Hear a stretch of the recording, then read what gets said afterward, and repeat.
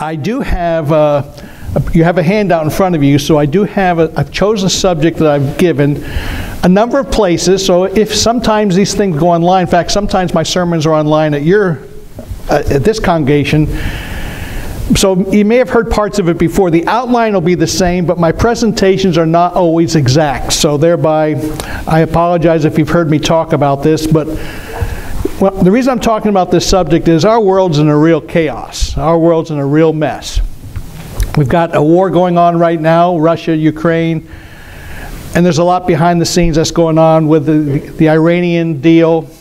You know, and it's my opinion that they were trying to manipulate our government officials, and then Russia was. And then they turned around and tried to manipulate Iran, and so the whole deal's blown up temporarily because there's just a lot going on. China is involved. There's just a lot going on. People are dying. There's a great potential for world war. I don't think it's going to come to that, but I have no control over that. People are looking at prophecy. How does Ezekiel come into play? How does Daniel come into play? I don't know. I'm real careful about, I'm not big into setting dates. I'm not big into identifying exactly who the king of the north is and exactly who the king of the south is. The reason I don't do that is because if you start naming things like that, you're going to end up being a false prophet. So I would recommend you take my approach to it, that you talk about it and talk about possibilities. Just don't get too dogmatic because you'll get egg on your face. You know, I actually gave a Bible study Wednesday night about Revelation 18. I was tying in Revelation 18 as far as how it can help us in our world today, because there is, of course, the Babylon, and then, of course, the merchants. And right now, no matter what you consider for Babylon, I consider it a system, but that's only my guess. But I know the merchants get all excited about Babylon, and then when Babylon falls, the merchants go crazy. Well, I don't think right now we're in the exact fulfillment of Revelation 18. However, I am learning a lot, because I do know the real problem is the real rich of the world, and then it goes on layers. And probably I'm about in the 4th level down. I'm not in poverty, but that would be the 5th level. I'm a lower middle class. And of course I find out with what's happening in the world, the lower middle class is getting crushed. Mom and pop businesses are getting crushed. We're getting crushed, the 4th and 5th level. And the ultra rich are still making money. And that's what we have in our world today. But what I found out, I found out that level of when now they're putting sanctions against Russia. I'm finding out now some of the names of the oligarchs, these billionaires who have super yachts, because they're trying to confiscate the super yachts. So I'm starting to learn some of the identity of the super rich. And when I talk about the super rich, I'm talking about higher than Congress. You know, Congress is rich, a lot of Americans are rich, a lot of politicians are padding their pocketbook, but they're not even at the highest level. These oligarchs, you know, in Italy, they have these super yachts, and they're trying to confiscate them. So I'm learning a lot. It's like, whoa, I didn't know that much corruption out there and that much rich. And I thought New York City was the place where most of the oligarchs, Russian oligarchs, live. I saw a report this week that actually more of them live in Florida. But the point is, the world's crazy. The world's going nuts, and we try to understand it in Bible prophecy, and I talked about a little bit how the merchants, when the merchants start losing their money in Revelation 18, they sorrow, they're crying because they're losing their money. So there's a lot going on. Having said that, what I've chosen to talk about today is to encourage you and to help you. The title of the presentation is 3 Ways the Sovereign God Creates Calamity. Let's turn to Isaiah chapter 45, verse 7. Isaiah chapter 45, verse 7. And the title of the sermon here is based on the New King James Version of the Bible, because when you read Isaiah 45, verse 7, you'll see there's a different word in the King James Version of the Bible. The concept is similar. When I compare those two words, you'll see it's similar, but again, they are slightly different, and I'll explain what I mean by that. If you turn to Isaiah 45, verse 7, he writes here, I form the light and create darkness. I make peace and create calamity. I, the Lord, do all these things. Now, if you were reading the King James, when it says, I make peace and I create evil, the King James says evil, the New King James says calamity. The principles I'm going to talk about today apply to both. However, I view evil as worse than calamity, okay? Even though I think these principles still apply to evil, how is God, you know, that's a good question. Atheists say, well, how does your God answer the evil? How does God, if there's really a God in this world, the atheists would say, if there's really a God in this world, how is there so much evil? Why is there so much evil? But they are slightly different. Evil is, to me, worse than calamity. You know, calamity can be if you fall off the roof and break your leg, that's calamity. That's not necessarily evil. But so it applies both, but I'm focusing on the calamity aspect today. 3 ways the sovereign God creates calamity. Because we have a lot of calamity going on in the world. We have a lot of calamity going on in our nation. We have calamity going on in our states. And you may from time to time have calamity in your life. So you see, okay, I get it, Dave. I see what you're doing. You're trying to help us deal with the calamity. You're trying to help us deal with all the mess that's going on. That's right. That's exactly what I'm trying to do. So I'm going to give you 3 approaches today how God's involved in calamity. These are not either or. All 3 of them exist. We can use the Bible to prove that God works all 3 ways. What we can't always prove which way God is doing at the moment. But an example, I'll get ahead of myself, but I'll tell this example. When I gave this presentation one time, a teenager came up to me and really liked it. He was getting it. He was getting what I was saying. And the teenager said, Mr. Havir, I get it. So what, remember when the hurricane hit New Orleans? Hurricane Katrina hit New Orleans? And do you remember it hit New Orleans 7 years later? I said, yeah, I remember that, because I noticed that too. I noticed the number 7. So he asked the question, which one of the 3 approaches was it? None of us can say. We all have opinions of which one it was. But all 3 of these are true. All 3 of these are true. And so, but the key is, God is sovereign over all 3. The big conclusion you come away from this presentation today is, God is sovereign. And that's our hope, that's our faith, that's our life. The first one, 3 approaches. The first one, God initiates the calamity. God gets directly involved with the details for a specific purpose. Number 2, God initiates the calamity, but God allows Satan to provide the details with parameters, but he does it for a specific purpose. And number 3, God allows time and chance to initiate the calamity, but God will keep the calamity within the direction of his overall plan. So you're saying, okay, which way is it, Dave? It's all 3 at different times. We're going to use the Bible to show it's all 3 at different times. Now, number 1, let's turn over to the book of Genesis chapter 6. Someone, if you hear, and I've had different reactions when I've given this presentation. I've had some people really couldn't stand number 1, and I've had some people couldn't stand number 3, based on their background, their position in life. And I can understand where they're coming from. I understand where their hesitation was. But see, number 1 is, God initiates the calamity. And there are people I've come across who say, oh, God, no, I can't worship a God who initiates calamity. I can't worship a God like that. And here's my comeback to them. Do you believe in the flood? If you believe the flood was literal, what I do, most Church of God people do, I'm not sure all of you might, I just don't know what's in your head. Most religious people believe in the flood was real.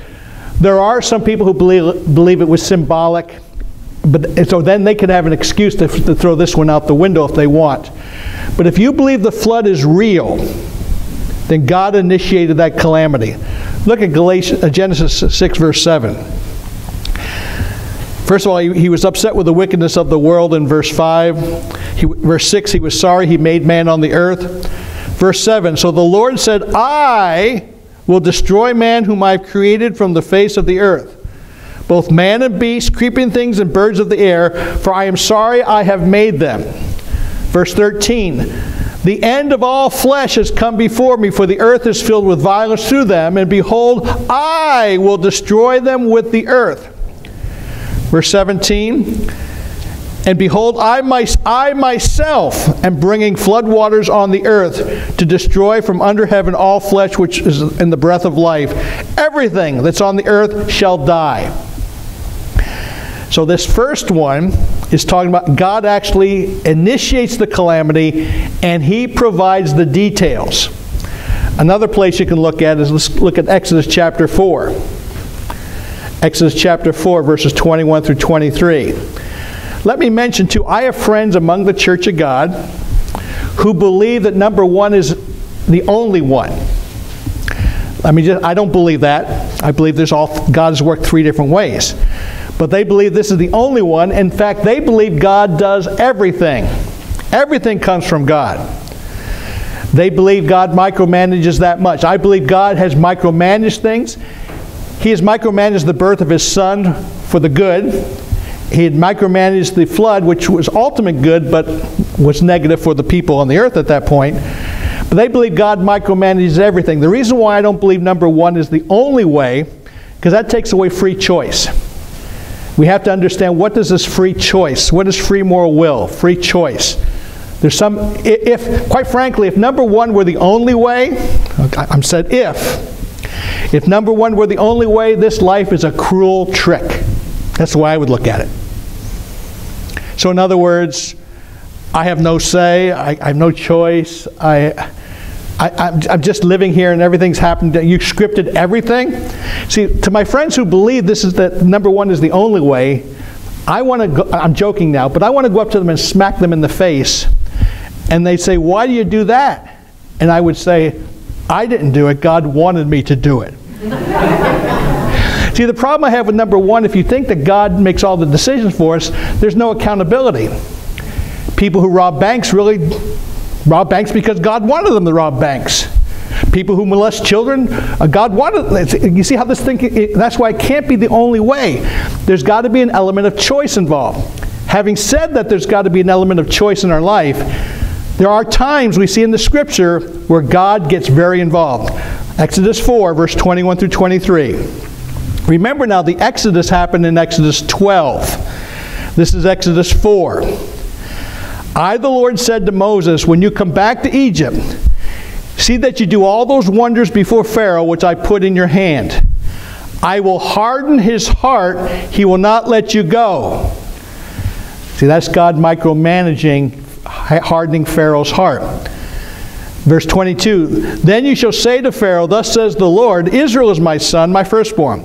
Verse 23, so I say to you, let my son go that he may serve me. If you refuse to let him go, I will kill your son, your firstborn. In chapter 4, he was born. In chapter 12. This is pretty cool, man. If you go to sleep, I'm going to hit that thing a lot of times. It's either me hitting that thing or starting to sing, and you'd rather me hit that thing rather than sing. But I think I got the gist. If it goes dead, I'll smack that thing a little bit, okay? You got great equipment here. Anyway, so he told them in chapter 4 that their firstborn was going to die.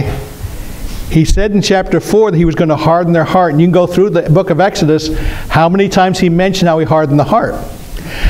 I don't believe this is how he works with everybody all the time. That's why there'll be a second and a third approach. But we see he works here. By the way, my friends who believe God works that way all the time, quote from the book of Romans 9. You can check later the book of Acts. Book of Romans, excuse me. Look at the book of Romans and find out how many times it says in the New Testament, Paul said that God hardens the heart. So Paul brought that into the New Testament time in the book of Romans. So having said that, this is a time. Walking through the parting of the sea, there were things that God micromanaged. Okay, that's number one, that God initiates the calamity. Number two, God initiates the calamity But God allows Satan to provide the details. I want you to notice Job, the book of Job. The book of Job is a spectacular book. I love talking about the book of Job. I love providing good information. I think there's a lot of bad information among religious people in the book of Job. By the way, I have a little recommendation for you whenever you hear the book of Job. If you quote from the book of Job, I got a little recommendation for you. If you quote from the book of Job, find out who's talking when you're quoting it. Because there are places in the book of Job where God says he did not like what the three friends had to say. So you may say, you like what the three friends had to say. God said he didn't like what the three friends had to say. So sometimes people will use a concordance and they'll find a scripture, but you better find out who's doing the talking. If you give a presentation, find out who's doing the talking. If you're listening to the book of Job, here's a little thing I hope I influence you the rest of your life. Every time you hear the book of Job quoted, find out who's doing the talking. You may find out the speaker's not as prepared as he should be and doesn't get it, but you as an audience want to get it. You find out who's doing the talking. A little tidbit for speakers, tidbit for audiences. When Job chapter 1, verse 8. Well, let's look at verse 6. There came a day when God came to present themselves before when the sons of God came to present themselves before the Lord. Satan was there. The Lord asked Satan, "Where'd you come from?" He said, "From to and fro, walking back and forth." You know, just giving some vague answers. Verse 8. Look at verse 8. Do you know this? Do you know who started the trial in the book of Job? God did. God did. Do you know who starts some of your personal trials? God does.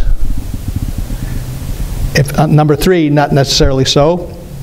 But 1 and 2, God starts the trial. Who started the war in Russia and Ukraine? Approach number 1 would be God did. Approach number 2 would be God did. Approach number 3 would be time and chance, but God's going to use it for his good. Okay, that's a summary of that. But see, he said, look at verse 8, "Have you considered my servant Job?" It's like tapping Satan on the shoulder.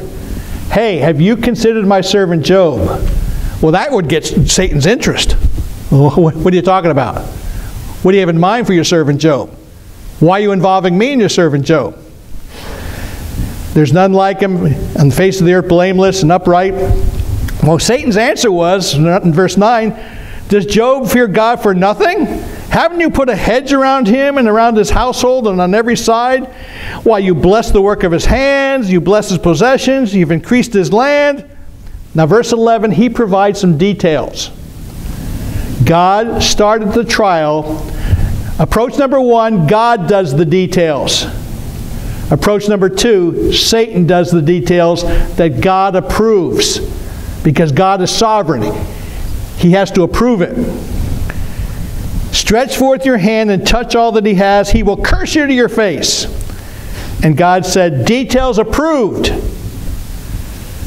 All that he has is in your power, but you can't touch him." Because God still has the hedge, because he's still sovereign.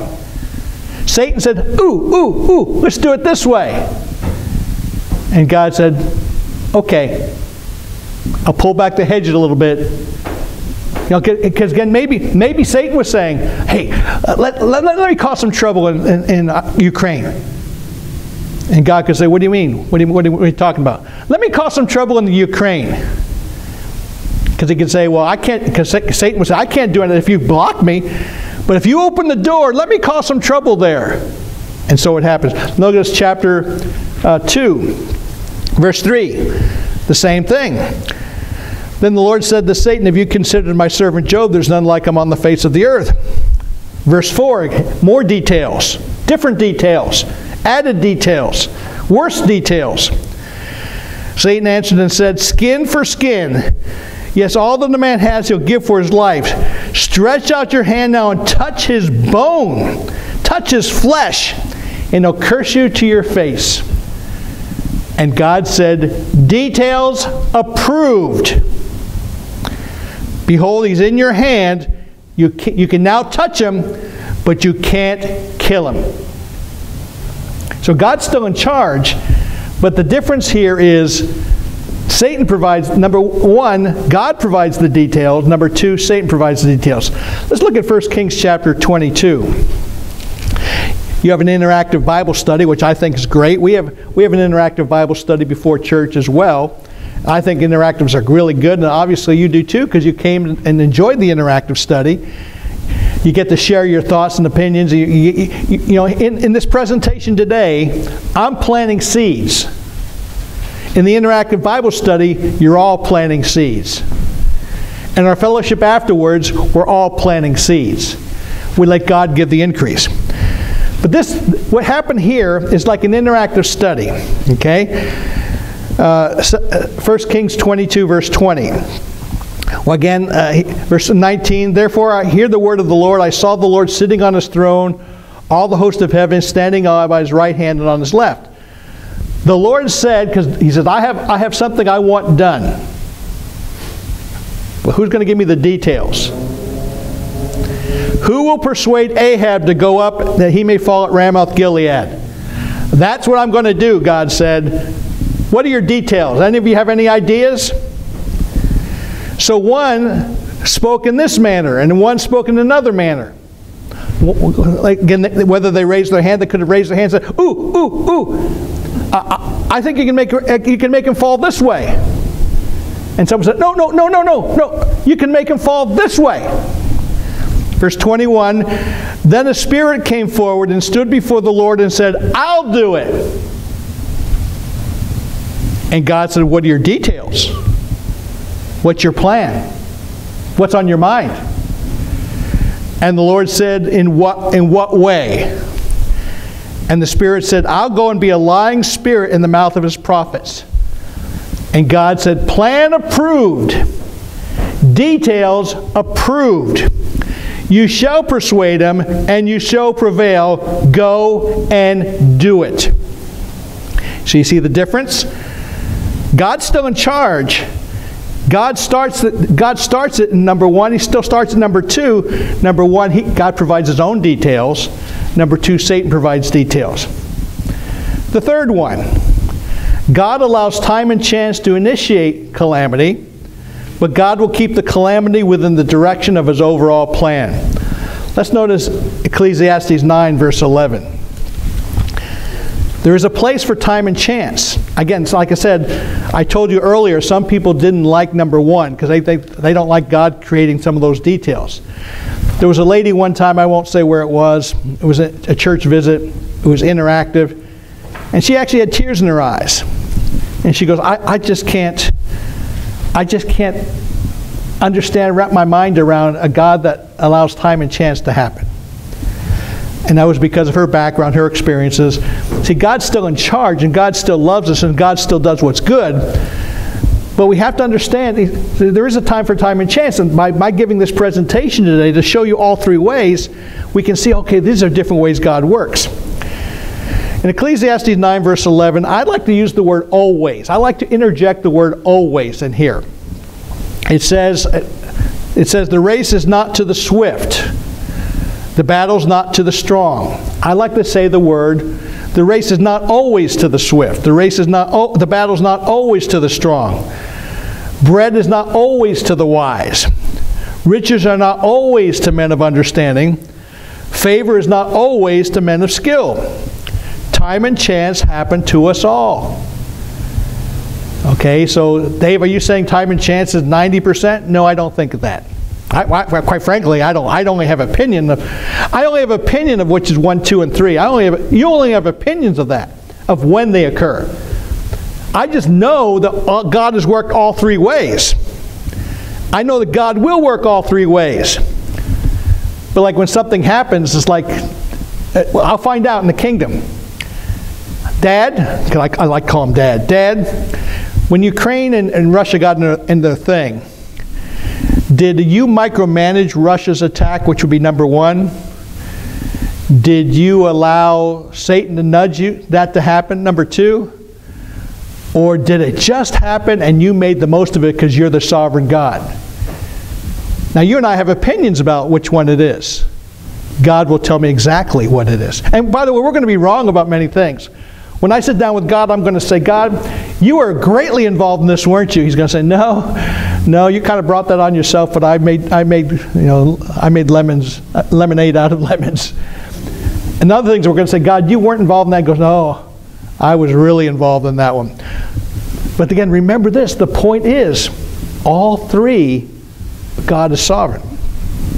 Let's look at Matthew chapter 5, verse 45.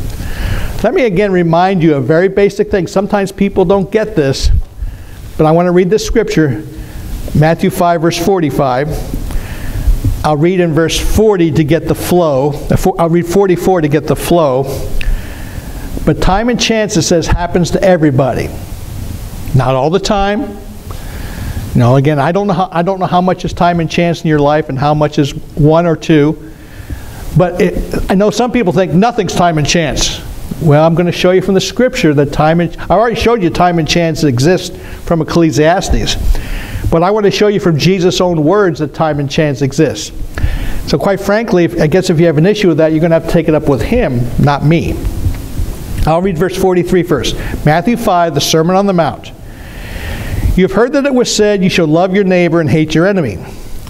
But I say to you, love your enemies and bless those who curse you, and do good to those who hate you, and pray for those who despitefully use you and persecute you. Why? That you may be sons of your Father in heaven. For he, our Father in heaven, makes his sun to rise on the evil and on the good. Our Father in heaven sends rain on the just and on the unjust. So when a tornado hits Kentucky, is it only the bad people who get killed? Or are there good people getting killed? When a tornado comes, when a hurricane comes in Florida or South Texas or South Louisiana, is it only the good people who lose property? When a storm comes, does the snow only come on the bad people and you never get snow? Have you ever lost electricity? Have you ever lost animals? See, things happen. These things happen to us. And sometimes the bad people suffer a little, and sometimes they suffer none. And sometimes. So again, we talk about how time and chance occurs. This is the third one where it happens, but God makes it good. He makes things happen good. Now turn to Luke chapter 13. Luke chapter 13, verses 1 through 5. I'm always amazed by some stories I hear in 9/11. Let me give you an example of something. I miss the days when I could fly so easily. I miss the days when I didn't have to get an hour and a half early to go through line and get everything checked before I get on a plane. There were days I would arrive at the airport before the plane was to take off. And I would run up there and walk right to the thing and check in right, because I never check luggage. I always carry-on bags. I've done enough traveling, I've got it down to a science how I can do my carry-on bags and never check luggage. And so I would run in there and I'd walk right on the plane 10 minutes before it happens. Now you got to get there an hour and a half, sometimes 2 hours early. I do fly out of Shreveport quite a bit because it's easier than Dallas.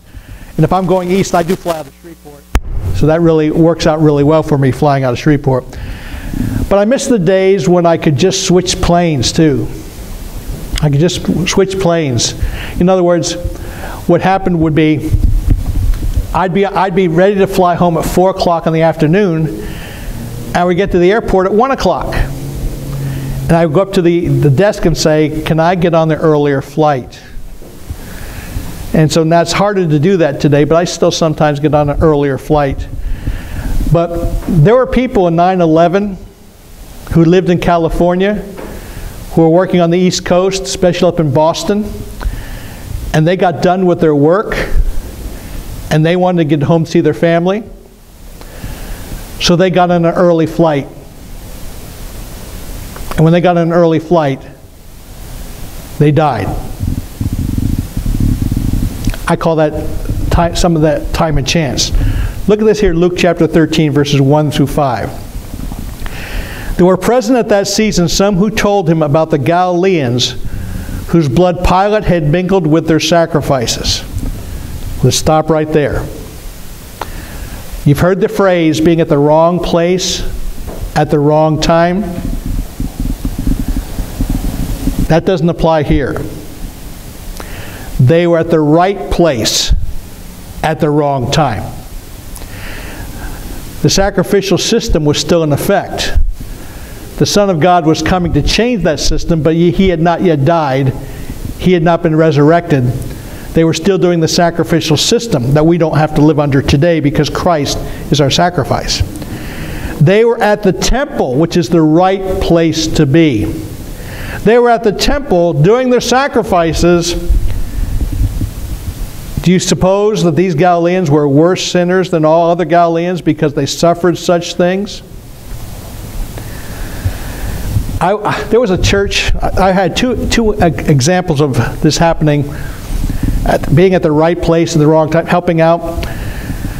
I would go to Wisconsin. I think I may have told you this before. I'd go to Wisconsin up to Hal Geiger's place, and we would have a barn dance, and we would have church in the barn. We'd be dressed in our jeans. We'd be just church in the barn, have a great time. We would invite the other congregations to come. They wouldn't come because they couldn't go to. They had to go to their own church. They couldn't share with us, even though we were Sabbath keepers with most of the same doctrine. But to their credit, they would come at night, because then the barn would turn into a dance. And up in Wisconsin, I would be up there and I would sing karaoke with some of the people from the Living Church of God. Because I like singing karaoke, we had a good time. And then, back in, I think it's 2005, someone went into that church and shot up that church and killed 7 people. That's not called being at the wrong place at the wrong time. That's called being at the right place at the wrong time. And so I got to go to those funerals, and I can talk more about that another time, the funerals and some of the experiences. But I want you to focus on the fact is, you've been in situations you were doing the right thing, and something bad happened. Does that mean you were a worse sinner than somebody else? That's the whole point. Is, were these worse sinners? And there, verse 4. You know, and we talk about the towers. 3,000 people died in 9/11 in those towers. Only 18 died in Jerusalem. But the question is asked, were those 18 people on whom the Tower of Siloam fell, were they the worst sinners in Jerusalem? Were the 3,000 people, were they the worst sinners? The people getting shot up and killed in Ukraine, are they the worst sinners? Are any good people getting shot up and killed too? Of course they are. So brethren, friends, I'm showing you 3 different ways God works. This can be very enlightening to try to analyze what's going on. You may not definitively know which way it is, but you know, okay, these are 3 biblical possibilities proven from the Bible, and on all 3, God is sovereign. So I'd like to turn to, in conclusion, 1 Timothy chapter 1, verse 17. My friends, if you think about this can help you deal with international crisis. This can help you deal with national crisis. It can help you deal with things in your life. If something's bad happening in your life, it is possible that God's doing it directly with the details for your good. Personally, I don't think that's the most common one. I guess I think number 2 is the most common one. That's what I believe. But again, I don't know. We'll find out. That's just an opinion, which one I think is the most common one. I just know all 3 exist. But maybe if you're going through a trial, maybe it's something that God is initiating something and He's letting the devil get his due, to get his in there. But God keeps parameters, that hedge. By the way, when you're going through a trial, thank God for the hedge, because it could always get worse. Always thank God for the hedge that He puts around you. Always thank God for the hedge. Always. And when you're in the midst of a horrible trial, thank for the hedge. Why would you thank for the hedge when you're going through a bad trial? You go in there and say, Dad, thank you for protecting. I know this could be worse. And then we could be like Christ. you know, if it's possible, remove this cup from me, but I'll follow your will. And we can follow the examples of how to pray right out of the Bible. And sometimes if it's time and chance, I think there are times when people are in an accident's occurring, and God, the Son, looks over at the Father and says, do you want me to intervene? And the Father might say, no, let this play out. He could put angels around us. We never have any suffering, never have any falls, never have any heart attacks. We start doing something wrong, He could help intervene. But I think there are times then He lets it happen. But He's so good to us. Think about all the times we could be in a mess. Our driving and the other driver, snow, wind, hail, all the things going on. The robbery's getting worse. Could God let us be robbed? He could. Could God let us be shot? He could. How many times does He spare? I'm going to find out in the kingdom how many times He spared me from something that I didn't even know was happening. The Father and Son are looking like, let's old sparrow Dave. Let's not let this happen to Dave. But He lets things happen because we use it for growing terms. Jesus learned what? Through the things He suffered. So if the great perfect Son of God learned from the things He suffered, we have to do some suffering. But we can talk to God. We can negotiate with God like Abraham did. We can relate to God like Moses did. Moses pleaded with God. Moses told God he should change his mind. And God did. Not because Moses is great, but because God is great. And God lets us talk to Him. He has a relationship with us. So whichever way it is, my friends, whatever approach it is, because all three exist in your life, throughout your life, all three exist. Whatever one happens, when it happens, remember this. 1 Timothy 1:17. Now to the King who is eternal, the King who is immortal, the King who is invisible, to God alone is wise, be honor and glory forever and ever. So my friends, we understand three ways the sovereign God creates calamity. Let's give honor and glory to God forever and ever because He's our King, He's our Dad, He loves us so much.